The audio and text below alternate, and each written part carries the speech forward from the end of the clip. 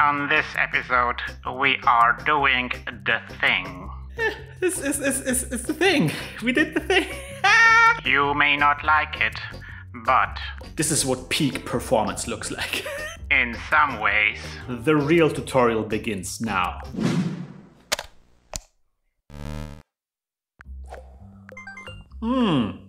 Hi everybody, this is Christian from LazyDev's Academy. Welcome to the Advanced Shmup tutorial. We just completed a big journey.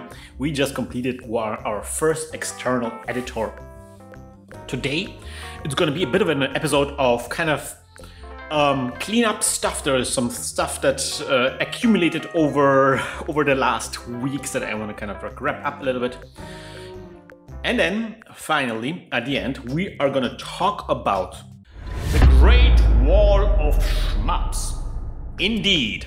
But first, I wanted to show how the editor works for those people who skipped those episodes about the editor, who didn't want to learn about the editor, and also just like for us, for the rest of us, just to test if the editor is actually working.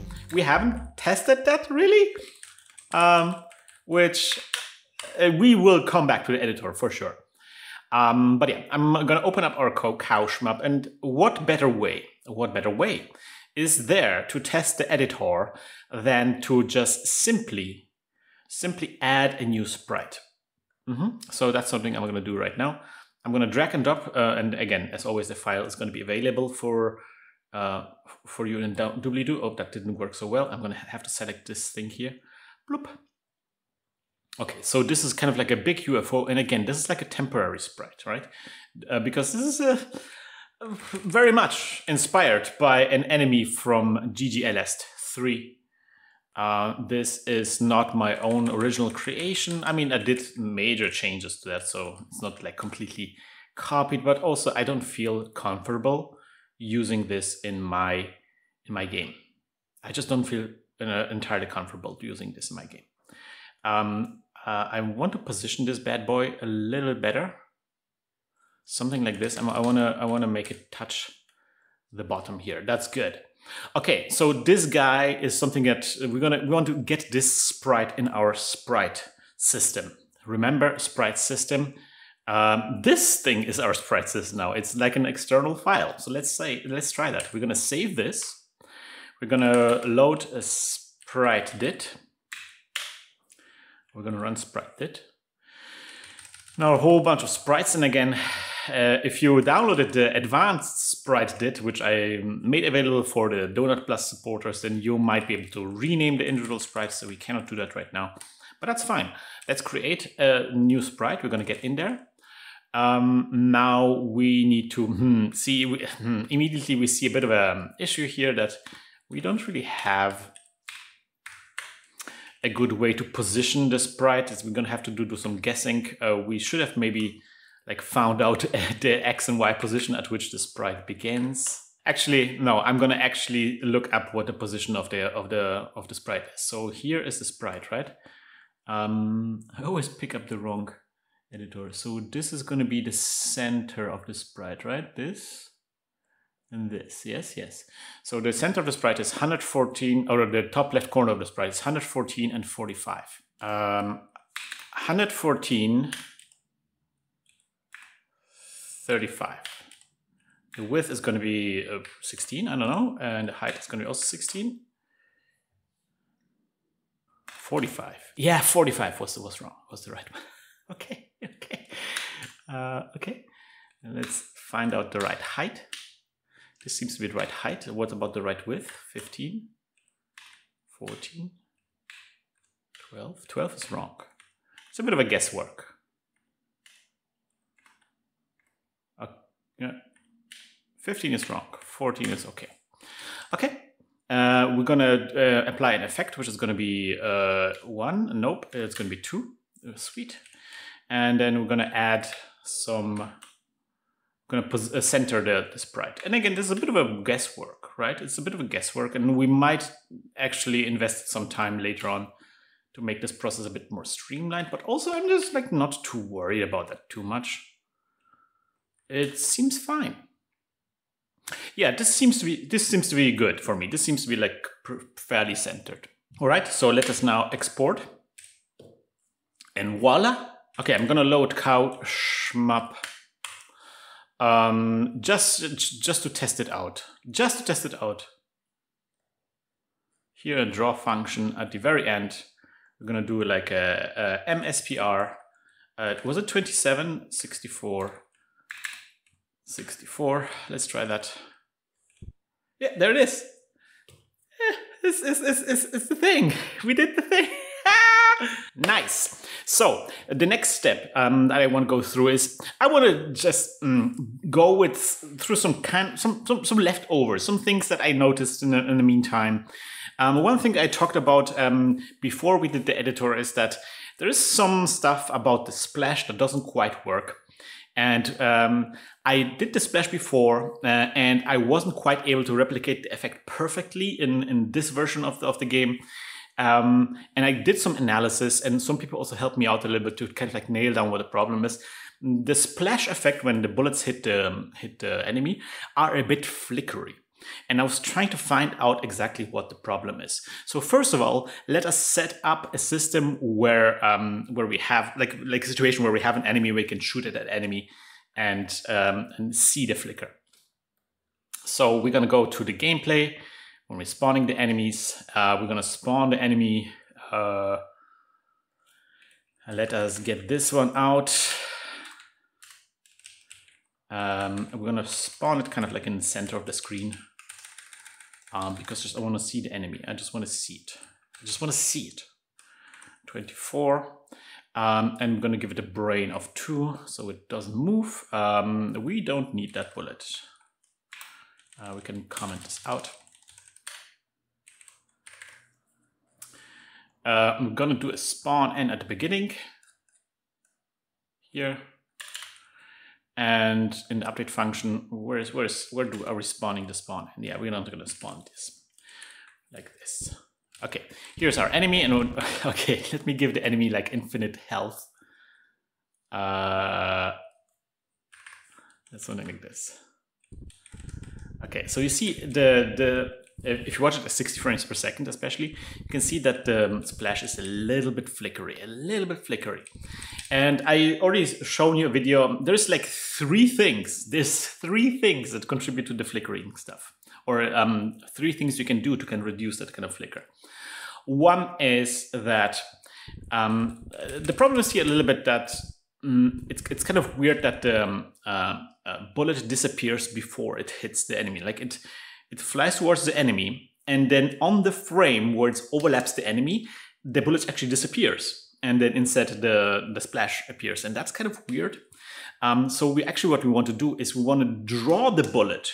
We want to still draw the bullet on the frame that the bullet collides with the enemy. So we can see the bullets kind of like flying into the enemy. Like if the bullet disappears before it actually collided with it, before you saw it overlapping with the enemy, it kind of like looks a bit odd. So that's one effect. Effect number 2 is that, of course, when we show the bullet overlapping the enemy in the frame of the collision, that's not where we want to show the splash. We want to also delay the splash by 1 frame. So that's the second thing.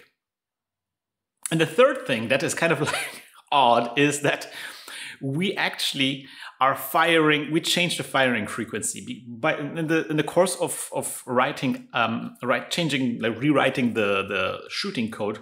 We actually rewrote the code in a way that it shoots 1 frame slower. So we thought we were shooting every 3rd frame, but we're shooting every 4th frame or something like this. Let me address the last one first. And this is something that the Gecko pointed out. Thank you so much, the Gecko. I wouldn't have caught this myself otherwise. So let me look where we're doing this. So it's here where we're shooting, right? Here's where we're shooting, shoot. Let me find shoot. There we go. See, the problem is here, shot weight equals 3, right? So we wait for 3 frames. Like when we shoot, we should set the shot weight on to 3. Then shot weight next frame, shot weight is 3. It will get reduced to 2. Then it gets next frame it goes from 2 to 1. On next frame it goes from 1 to 0, but you then cannot shoot. So you kind of like wait an additional frame there. Because there's like an else statement.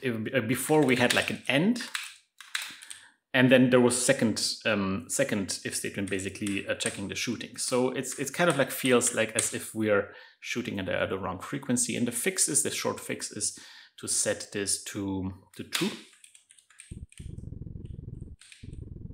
Yeah, you can see that the shots are way closer together. Now we really have like the stream of shots. So that's actually the thing that we had in our first prototype, in the move prototype. That's the kind of shooting frequency that we had there. And ever since we rewrote the code of how shooting works, the shooting frequency kind of like was reduced by 1 frame, and the shots were slightly further apart. And when shots were hitting the enemy at this lower frequency, the animation was spaced further apart, and that's why you got a bit of a flicker, because there's 1 frame in between there that didn't have like this kind of like bright center there. So this looks better, but you can see that the shots are kind of like stopping before the enemy, right? They're kind of like stopping before they approach the enemy, and then you get the splash, which kind of like looks odd. It feels like they should fly into the enemy and then you get the splash. So we want to fix that as well. Right, so man, this is going to be a bit of a difficult thing, because we kind of want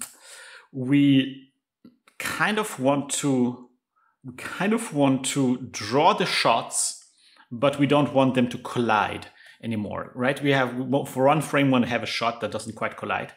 So this is a bit of odd. It's going to be a bit of a hack, I think. Maybe later on we're going to find a better solution here, but let me try something like this. So here's where the shots collide with an enemy, and I'm not going to delete the shot at this point. I'm not going to delete the shot. What I'm going to do instead is I'm going to go delete me. I'm going to set that to true. So I'm going to set a flag that will say this shot is supposed to get deleted now, but I'm not going to delete it just yet.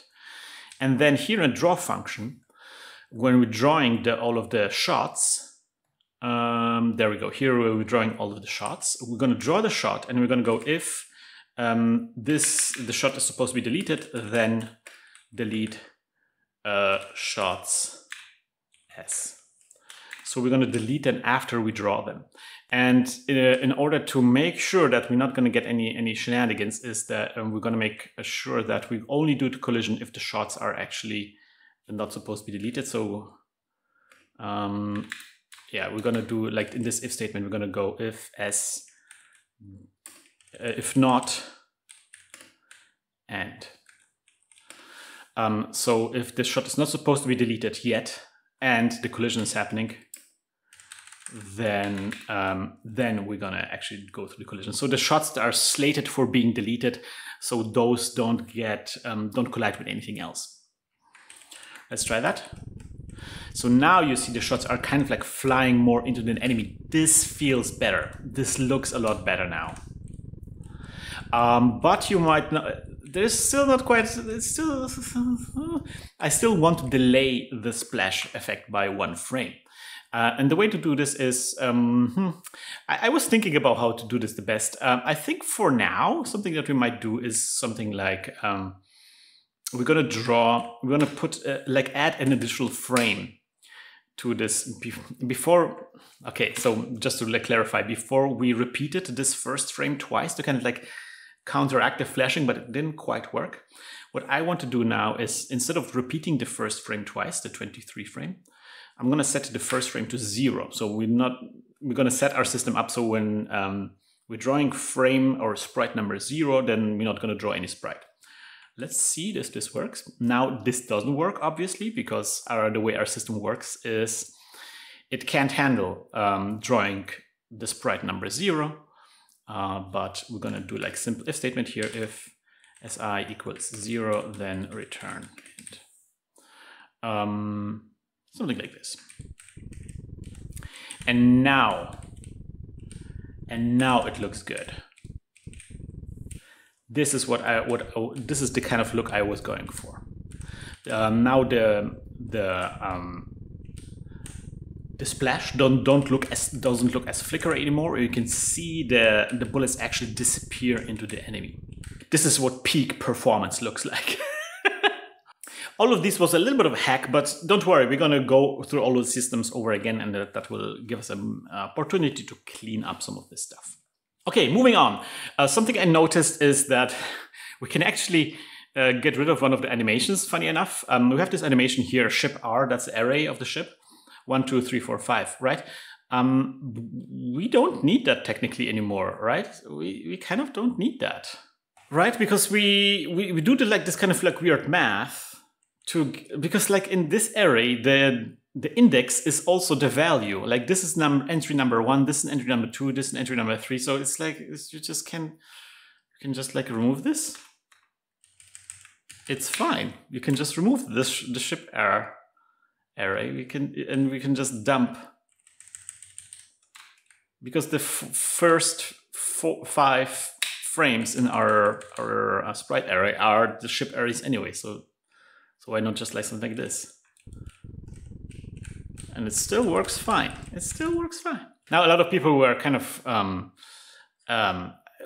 didn't like the shenanigans with camera and so forth and X-scroll. And yeah, there's probably some ways of making this a little better. I noticed one thing, that you can save 2 tokens here by removing the 0, 0. Like if you call camera without any kind of parameters, it should reset the camera anyway, so we can get rid of the 0, 0 here. That's 4 tokens saved, and it looks a bit more cleaner. Now I noticed also something. There's a Pico.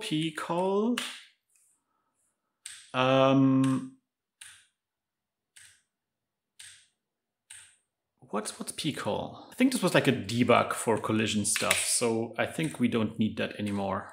We don't need that, and we can remove. This is some debugging stuff. We can remove this.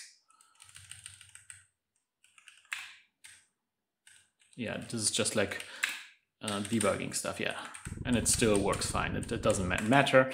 And then another thing that we also had is iscall. I think this was a thing that we had in the enemies, right? The iscall, but now we're using the flash, so we don't need the iscall anymore. We can remove that iscall. This was all debugging stuff. These are collision rectangles, yeah. Just making sure that iscall. Just to clarify, so Control F starts in the search thing, and so you can search, but it searches only in this tab. If you want to search in all of the tabs, you go Control H, but it doesn't find anything. Then Control G will continue the search in this tab, so it doesn't find anything in this tab and doesn't find anything in all of the tabs. Nice. Now Whale Owl had a cool suggestion for, where was it? It was here in the tools in a MySPR thing. So there's a function called Unpack, and it's a kind of like interesting function. Let me show you. Right. So what the Unpack function does is it takes a table and it returns, like, for example, it takes this table and it returns all of the elements of that table, all of the elements of that array, comma separated.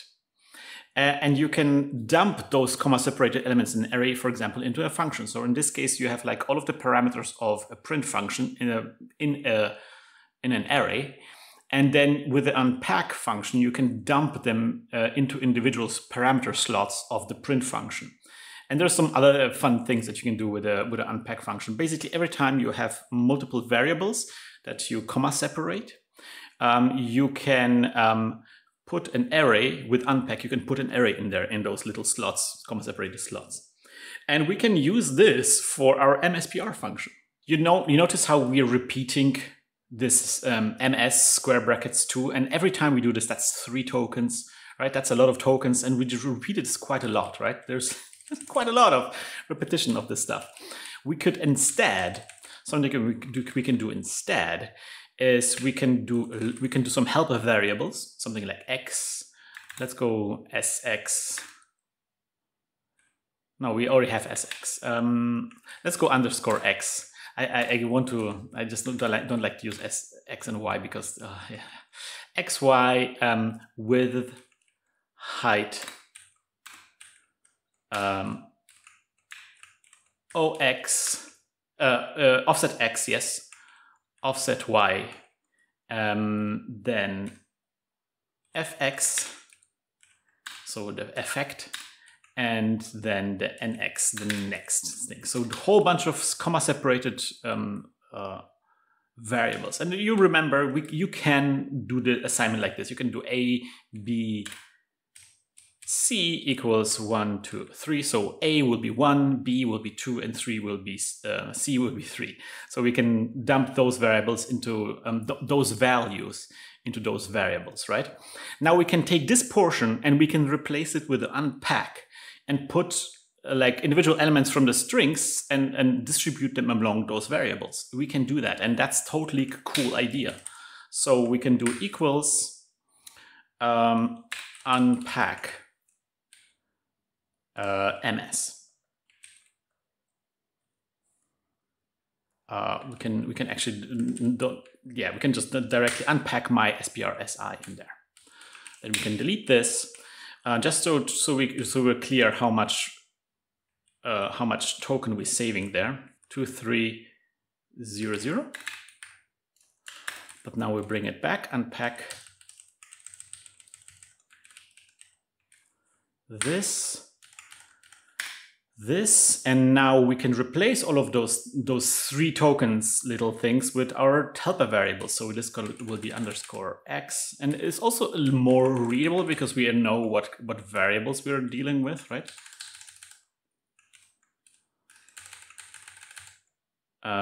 Underscore OX, underscore OY, width, height, and underscore FX. This is going to be underscore FX. And then we can get all this stuff out. At least this stuff we can replace those 4 first entries with this. And then this one is going to be tricky. So this is OX and width, and then OY, and then width, height. Oh. Because previously every time we had one parameter in this thing, we were taking something from an array, and that was like 3 tokens, and now it's every time 1 token. So each one of those parameters saves us 2 tokens, each individual one. And then here we can also do a bit of a save here. You can call this NX. Call it NX, right? Yeah, NX. And if that's the case, then like this. Okay. So now we saved like 33 tokens like this. 33 tokens. Sure, this line cost us 14 tokens, but we saved so much in return. So unless it doesn't work, then oh no. I see. Oh, why? There we go. This is a little spell mistake. It's fine. Don't stress out. It's good. Yes. Oh man, this looks nice. I'm enjoying what's happening here. Good. So we kind of like optimized our little MSPR function a little bit. I don't like this. But this is a bit of a hack, but we're gonna deal with this later. Now we also had from Heracleum, also we had an optimization for the split to D function. Something you can do here is I'm not sure if that works, but we're gonna see if that works. So you can rewrite this line to be like this.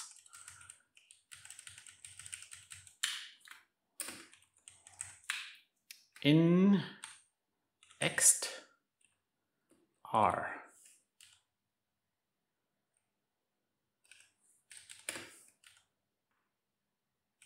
Is that better? This saves us 1 token. I mean, it works. That's good. I'm not familiar with inext. Maybe Heraclum, if you're watching this, maybe you can post in the comment section and explain what inext is. I've never seen this before. But yeah, it's one token. Why not? And yeah, a lot of people suggested, and we're talking about, and we're pointing out that every time we have a function, like for example here, we have a function that takes a single string as parameters, just one string, as like a quotation mark string as parameters, you can actually leave out the parentheses. You can just leave them out. It just works.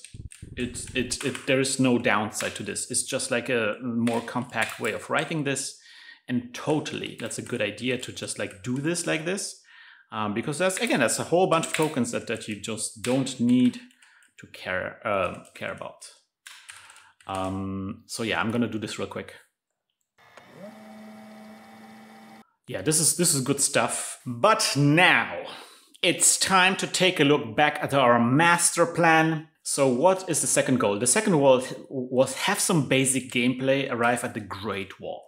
I want to spawn an enemy. We did that. I want the enemy to move somehow. We did that. I want the enemy to shoot a bullet. Yes. I want to be able to hit the enemy. Yes. I want the enemy to explode. Yes. We cannot die right now. That's something that we don't have right now. Then, how do we conserve sprite space was a big question, and there are sub-questions. How do we compress 2D arrays? We did that. The split 2D was the thing. We need to create, need a tool to create my sprites. We just did that. How do we deal with animations? We didn't do that. Okay, so animations and getting hit by a bullet are things that are still left in the second goal.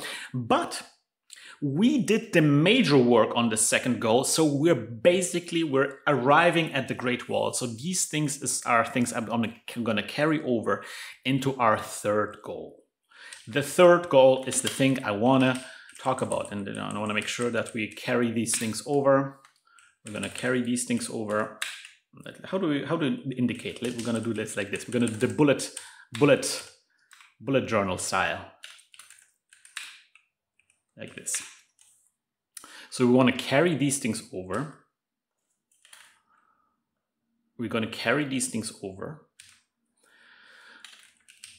Great Wall of Shmups. And then also what I want to do is I want to copy out this takeaways that we had here, these takeaways. I want to copy I'm just going to cut them out actually. I'm going to paste them in here. I'm going to save this. And then here to do, we did all of this stuff. And these are the goals. We did all this stuff. Okay, I'm going to save this and we're going to deal and we're going to talk about the Great Wall of Shmups. What is the Great Wall of Shmups? It's something, a term I coined.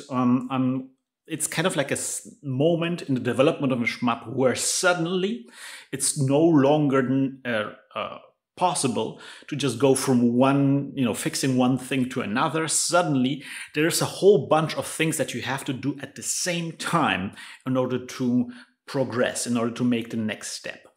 We created a system, or we created an enemy. We're spawning one enemy on the screen and this enemy is moving around. But the work that we did in order to achieve that is not sufficient to sustain the next step, which next step is, creating a whole bunch of enemies that are spawning at, at a certain schedule and so forth. And whole bunch of different behaviors. All this stuff is not really possible with the systems that we established to spawn a single enemy, right? So we kind of have to create systems that are capable of supporting more complex gameplay, more elaborate shmup. And the problem is that those systems are kind of like wicked because of two reasons. Reason number one is those systems are kind of dependent on each other. We're going to see this in a second, but it's kind of like you cannot make one system without the other systems also existing. You cannot you cannot work on one system and test it and without the other system existing. They kind of like support each other. They're kind of like pillars.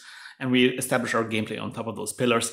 And we cannot work on the gameplay without all of the pillars being in place. Or like an arch, I guess. Like you kind of have to build the arch and support it as you put in the capstone. Something like this. Pick your analogy there. And the second problem with this, with the big wall of shmups, is that we have this special problem. We have this special problem where we are. It's kind of like we're inventing Legos. And I don't mean we're building a Lego set. I mean we're inventing the actual Lego bricks. We're inventing a system that will later on allow us to build a model, like a thing out of Legos, right? So we're inventing the actual Lego bricks. We're deciding how, what shape and size they are. But we have to do this before we actually know what we're trying to build. We have a vague idea of what we're trying to build. And we're already building the system that will then later on in the second step will allow us to build that thing, but we don't quite know. And of course, our instincts there is going to be to make, the bricks as flexible as possible, as small as possible, so we can make, the very detailed things. But, flexible systems that can deal with any kind of problem are notoriously difficult to work with, because you have to, put in a lot of effort. Building Legos out of tiny little pieces is a huge chore. So it's kind of nice when you have like big chunky pieces that you can slap on and you're done, right? So yeah, so we have to kind of like find out what our Legos are going to be, what our system is going to be before we have the game in place. All right, so let us identify the systems that we need to work on. I'm gonna do like a small things. Player dies if they get hit by a bullet. We need an animation system. Absolutely need that. So this is how the question of how we're going to do this, deal with animation. We're going to need an animation system. X-scroll is a big pain in the butt. Yes, that's true. I'm going to put it in the small things. I'm not sure if we can actually do anything there, but it's definitely take away. Enemy scrolling in sync with BG. Yes, that's something that we need to be cognizant of, but not necessarily something that we can do right now. Enemy behavior. So we need a system for enemy brain system, a system to kind of like control and define enemy behavior for a lot of different enemies. So let me set this out here. Okay. It's a highly sensitive system, needs immediate feedback, and needs an efficient way to define this. So yeah, we need to be able to define very quickly, and with some good previews on how to make enemies behave. Okay. Unified collision box logistics. So yes, we need a collision box.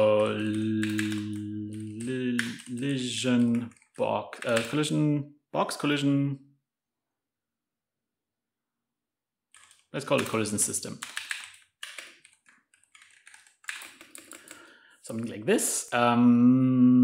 Maybe our ship needs to be an object. Maybe yes. But that is a small question. Something that we're going to deal with later. We need a place to store enemy data. Yes, this is another system, indeed.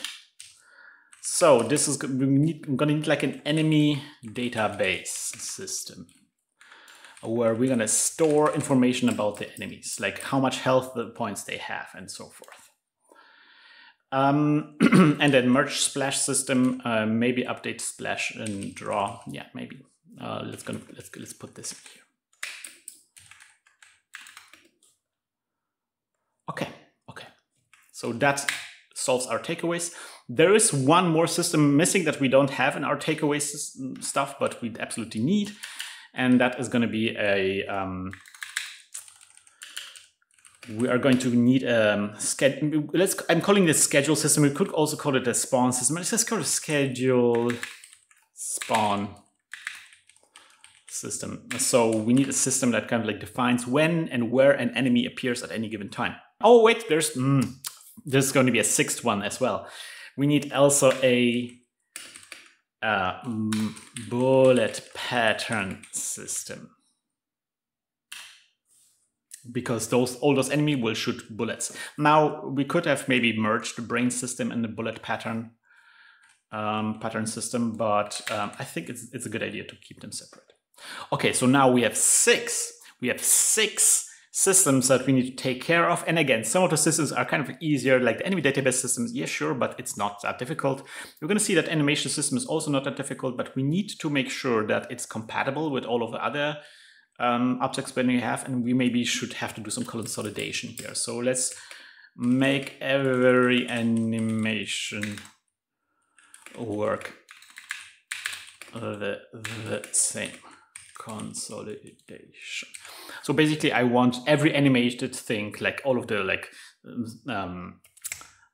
particles and the jets and the splashes and, you know, every animation of the enemies, animation of the player ship, all of these things I want to operate, animate them in the same way. I want the same principles be behind this.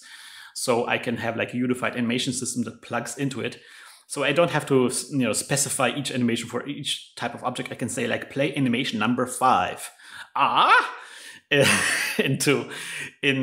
that particle effect or on that enemy, and we're gonna have like a database that knows about all those things. Enemy database system is also very clear.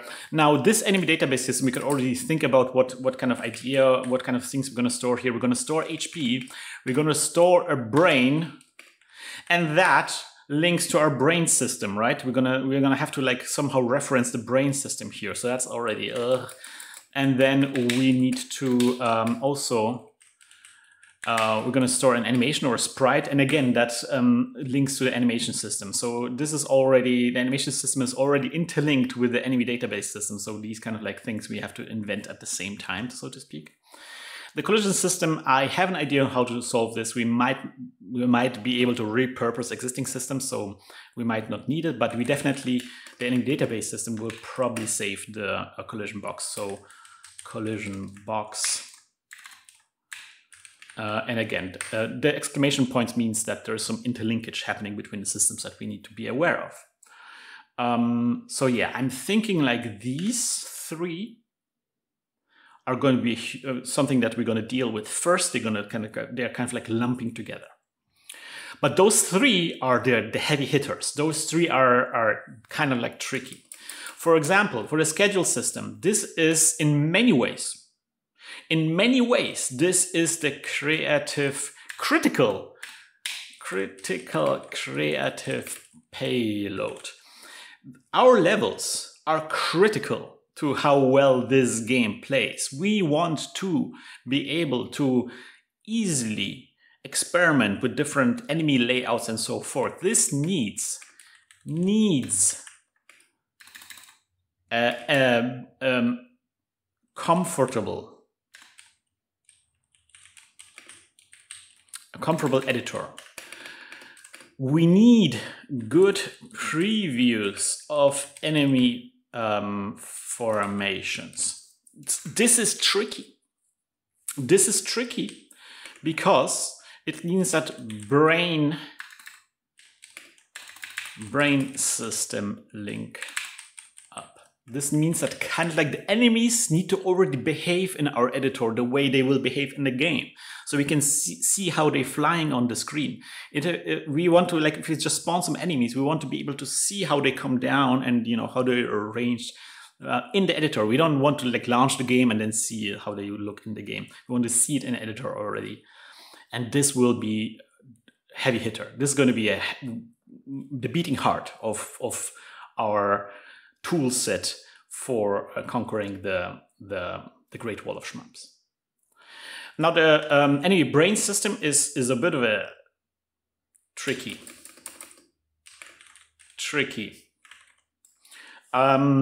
We definitely gonna need enemy database hookup. Oh, by the way, I want to say enemy database hookup. This will be built on top of the enemy database. We're going to place all the enemies from the database in our schedule spawn system. So this is already interlinked. I'm not sure if this will have a database hookup because it's just dealing with the brains. It is tricky though because we don't quite know what kind of enemy behaviors we want in our game. We're going to have to maybe do some research. But yeah, this is definitely tricky, the brain system. I have an idea. We're going to take a look at it later on. Also, also needs an editor. I'm not sure if we're going to need an editor for a database system. We probably will, but it's going to be a very simple one. I'm not sure if we're going to need one for an animation system. Not sure if we need one for a collision system. We're going to look at that later on. Now the bullet pattern system, equally tricky.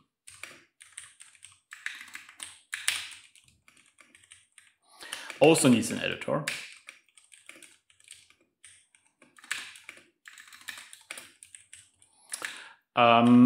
Probably the brain system will be linked with the bullet system, because with the enemy brain, I want to say like, now fire your bullets, right? And then I want to kind of understand how the bullet system works. So the enemy brain system will hook up into the bullet system.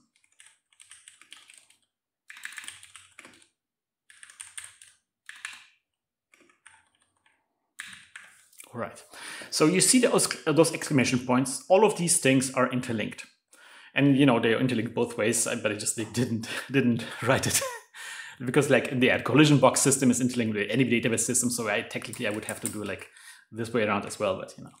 So you can see like a lot of exclamation points. There's a lot of interlinked systems, and there's some crucial editors that we need to create. We need to create an editor here, an editor here, an editor here, and we need to do some smart solutions here as well. A lot of things are ahead of us. A lot of things are ahead of us. And then we still have to do with the small things.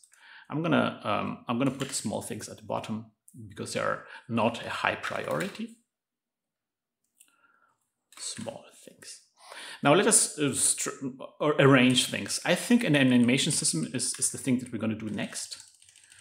And also a collision system we're going to do as well next. We're going to deal with these two things next. So then we can create an enemy database system based on those, because then we will have animation figured out and collision boxes figured out. So we can kind of do this, and we're going to figure out the brains later. Once the enemy data system is in place, then that will solve this hookup, and we can deal with the scheduling and spawning. And once the scheduling and spawning is in place, it's going to be like a preliminary one, because the brain system link up is a crucial part of the schedule and spawning. So once it's kind of roughly there, we want to create the enemy brain system and the bullet pattern system as well. Although the bullet pattern system is something that we might do last. It feels like it's the least critical one. I do not want to have enemy bullets visible and necessarily in the schedule editor, right? I do want to see where the enemies are, but I don't necessarily need to see the bullets. We're going to do the bullets last, and they will somehow hook into the brain system. And then we're going to deal with the small things later on. Now, I'm not going to copy all of this stuff into our goals file, but I will copy and paste some things in here. And I will get the small things in here because there's just some stuff just some notes for me. All right. This, ladies and gentlemen, this is it. This is where the rubber meets the road. This is a true test of whether we can make an awesome shmup. In some ways, the real tutorial begins now. But for now, let's move on to the Doggie Zone. Yeah, the Doggie Zone. Today, not a big Doggie Zone. Today is going to be just all a bit more relaxing. I wanted to sit down and think about those systems, how you would create those systems. Especially the enemy brain system. How do we define enemy behavior in a way that's kind of universal? That's a tricky one. And the bullet pattern system is also a tricky one. The schedule system is logistics, but it's not necessarily difficult to figure it out. The editor will be difficult to figure out. So also good thing to think about, how do we want to edit? You know, what kind of editor what do you want to show in an editor that decides when and where an enemy spawns throughout the level? That's kind of like a good thing to think about. And again, these things are mainly logistics, but it's also good to give them the think through, like how are we going to solve this? Especially the collision system, I think, is my one that is weighing heavy on my heart. Think about these things, figure out, make some plans maybe on yourself, and then compare them to my solutions. Maybe you figure out a better solution, and then I want to hear about that. All right? Now moving on to the end of the episodes, where I always say a big thank you to all of the people who are supporting me on Ko-fi, who are supporting this show on Ko-fi. The address is ko-fi.com/laserdevs. So yeah, if you want to support the show, you can go there and there is some perks associated with it. And also I didn't do shoutouts in a long time, so here are the shoutouts to new supporters of the show: Gordon, Alex Ramos, Joseph Lachlan, Michael White, Piranha, and Troubled Karma 56. And a special shout out to Leonard Steinke with a generous donation recently. Thank you so much, guys, for your support. Additionally, I wanted to give a shout out or like a highlight some work that I've seen. There's some tremendous work. There's some tremendous work happening in the Discord. There's some people working on shmups which are incredible, and I'm kind of like in awe and a bit scared about the beautiful things that are happening in Discord. One of the people working on incredible shmups is Louis Chapman. Check out this incredible GIF. So this is an insane looking shmup. It looks beautiful. The bullets are perfect. There is some crazy bullet patterns happening, a huge enemy sprites, but also this moon. This moon is incredible. Look, like, I asked Louis how they made it, and apparently it's some kind of like tweet card magic and things being written to the sprite sheet and then saved in memory and then written back to the sprite sheet. This is just insane. I cannot believe Pico-8 looks like this, and I'm really stoked to see how this one plays out. I've been following the development of this in the Discord, and if you want to follow the development of this kind of shmup in the Discord, check out the Discord. Yes. So we are now at the wall. Next episode, we are gonna begin our climb. See you next time around, guys. Bye-bye.